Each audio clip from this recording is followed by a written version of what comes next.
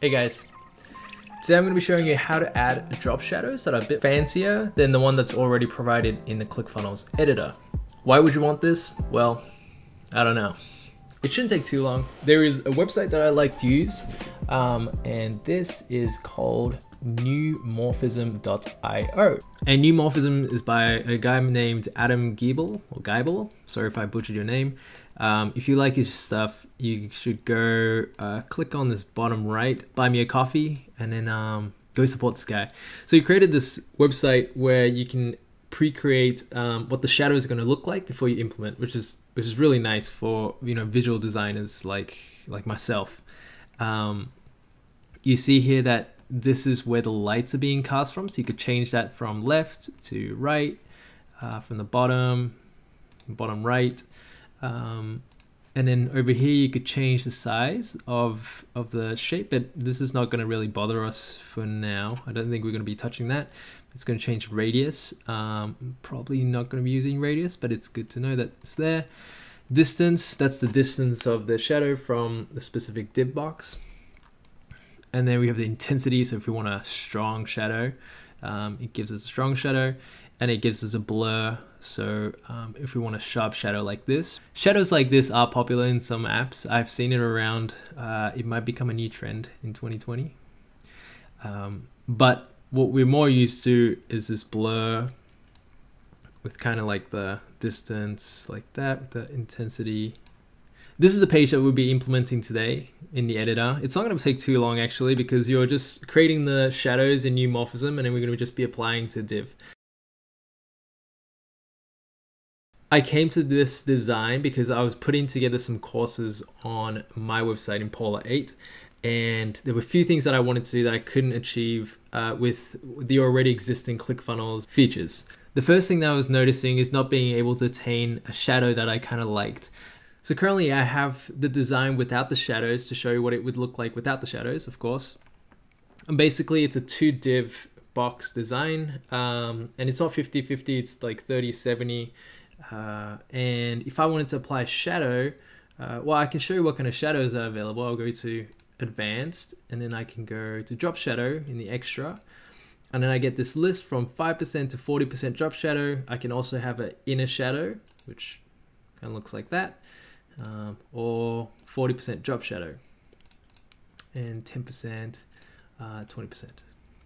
Now, shadows is not a big deal for most people. Using the shadows that's already provided inside of the editor is most of the time adequate, because you're not trying to do anything crazy. You're just trying to get a website out and done, start selling, making money, and that makes total sense. What I'm first going to do is I'm going to go to Neumorphism, the website that we're on, and because I'm using a white background, I'm going to pick a color up here,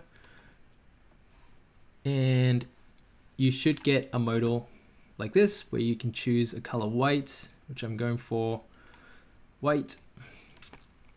And I'm going to set this up so what I'm looking for when I'm creating these shadows is that because the light's coming from this side, you see that there's more shadow on the right hand side.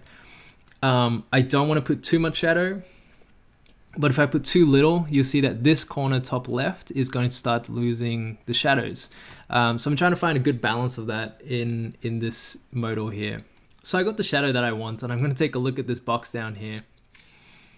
And you'll see that it says border radius 12 pixels, which is the thing that I chose here, which is for the corners around.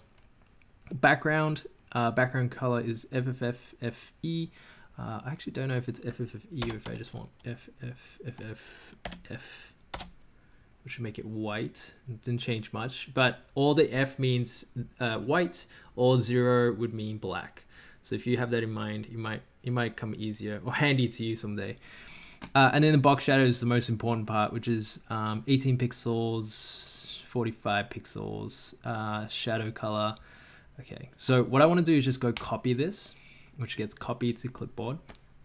I'm going to go back into my editor in ClickFunnels, and I'm going to go into settings, custom CSS. And when this pops up, I'm just going to paste this in for now, and I'm going to close it. So what I want to do now is I want to be applying the shadows just to this right div. And how I'm going to do that is I'm going to go up here where it says sections, rows, column elements. I'm going to find the columns area and I'm going to click on it. And as you hover over these, some of the elements in the back are being selected. I know that it's going to be this second column because I'm reading this. But if you read through it, it says Global Navigation Cupertino, which is a template that I'm using my personal one. And so I brought it in, so it's named. Section 2 would be this whole section. And first column is the left, right, it's normally the second column. If you have 3 or 4 columns, it should be first, second, and third, first, second, third, fourth. So you just go by number. You can also change these names. But for now, I'm just going to click on my second column, go down to the bottom and find this Get CSS Info. I'm going to click on that, which is going to bring this CSS info. I'm just going to change the title for a second to Masterclass Speakers. And you'll see that CSS ID selector section down here. You're just going to go Command C if you're using a Mac, and then of course Control C. And you can close that, go into settings, click on custom CSS again. Find the very start of this whole CSS that you pasted from before. And I'm just going to hit enter to push that down. Go up to the first row and I'm going to paste that in. And I'm going to open curly brackets and go to the very end and then close curly brackets. And then you see that in here, the shadow is applied. And so if I go save and I go preview, you'll see that the shadow that I created from Neumorphism is being applied to my card. Very simple. And to just show you the difference, this is, to a lot of people, it's not a big deal. Like, the left one is a native shadow to ClickFunnels. The right is what I just implemented with CSS. To a lot of people, it doesn't really matter. I like the shadows to be a little bit more subtle, but more prominent. So it feels like it's not much, but the whole thing is popped out a bit more. While this one feels like it's very close to the page, but it works. So it depends on what you like and how you like to show off your pages. Here's another one that I just created with Neumorphism. I basically just did no blur. But this can be kind of fun on some of the new pages, new technology pages.